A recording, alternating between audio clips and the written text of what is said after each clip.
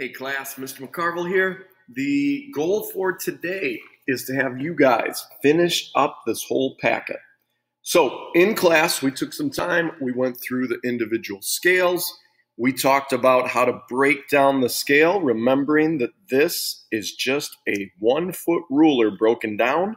And you guys get to go from there and figure out what each line is equal to. In the 1/4 inch scale, it was equal to 1 inch. So it's smart to put that somewhere on your paper, whether it's here or over here, doesn't really matter. We got to work through 1/8 and 1/2, and then I kind of gave you guys time to work on your own. So we want to make sure that for every scale, we know what each mark is equal to, and we want to be able to measure 5 lines, all 5 lines with that scale. Now, as we get into the bigger numbers, they get more detail in here, so we got to break it down. The cool thing is, because there's more detail, they let you know where some of the marks are at 3 inches, 6 inches, 9 inches. So that's what we got. Then we get to the very last 2 pages, the front and back. This is what we're going to talk about today, because it won't make any sense unless we kind of work through. So like we talked about, scaling is taking full-size objects and making them proportionally smaller. Here is our 10 scales right along the side here. And ratio, which it talks about on this page, is how many times smaller that scale makes it. So that is what we're going to focus on. Now it says formula is ... So this is what you guys want to write down, okay? We got our number times x equals 12. So the number is our scale. So that would be 3 inches is a scale, 1 1/2 is a scale, 1 inch is a scale, 3/4 is a scale. That's the number we would plug in for number. The x is our unknown. That is our answer. When we solve for x, we have figured this out. And 12 is in reference to 12 inches and 1 foot. So for example, 1/4 of an inch is equal to 1 foot. So we have our scale times our answer essentially is equal to 1 foot. So 1/4 times x equals 1 foot. Now we're going to do a few of these together, and then you guys will be able to finish the rest up on your own. So we'll start with the first one on the list. We just go from largest to smallest. We get 3 is our scale times x equals 12. All right, so algebra says if we want to solve for x, we got to get all the numbers on the other side. So we're going to divide by 3. It's going to cancel over there, but what we do to one side of the equation, we get to do the other. X is equal to 12 over 3. You can punch that in your calculator if you need to, and you're going to figure out x is equal to 4. Makes sense. 3 times 4 equals 12. So when we use the 3 inch is equal to 1 foot scale, it is 4 times smaller than real life. We shrink it down 4 times to get it where we want it to be. All right, let's try another one. So there's your first freebie. Let's go down to the next one. 1 1/2 is equal to 1 foot.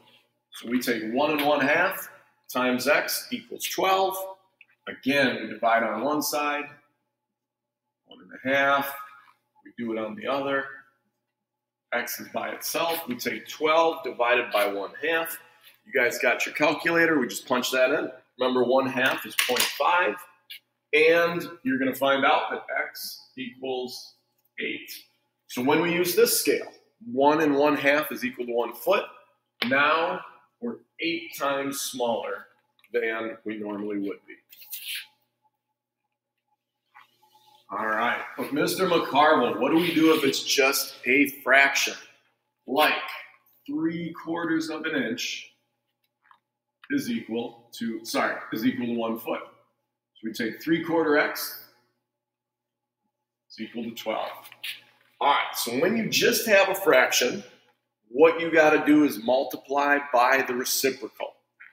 What that means is to get 3/4 out of there, we got to multiply it by 4/3. These guys will cancel because we each have one on the top and one on the bottom. These guys will cancel because we got one on the top and one on the bottom. And what we end up with is x is equal to 12 times 4 divided by 3. Now from here, whatever math process you want to do, if you want to multiply these two and then divide, that's fine. If you want to cancel out and then multiply, that's fine. But if you punch this in, you're going to find that x is 16 times smaller than actual size when we're using the 3/4 inches equal to 1 foot scale. So your job for the remaining 7 is just punch in what we have for our scales and come up with the correct ratio. So that's what we have on that page. So remember, write this down on your page. And then when we get back in class, we'll give you the answer key. We'll let you grade yourselves, and we'll get these in the grade book. Now, we got our last page here, and even on top, it says practice quiz. This is what your quiz is going to look like. The only thing different on your actual quiz is these guys will be scrambled as far as the scales in an order, and your lines will be in different lengths. So it's more about the format of this, and I'll explain why we do it this way. So you have columns A, B, C, and D. And we'll give you some free answers here too.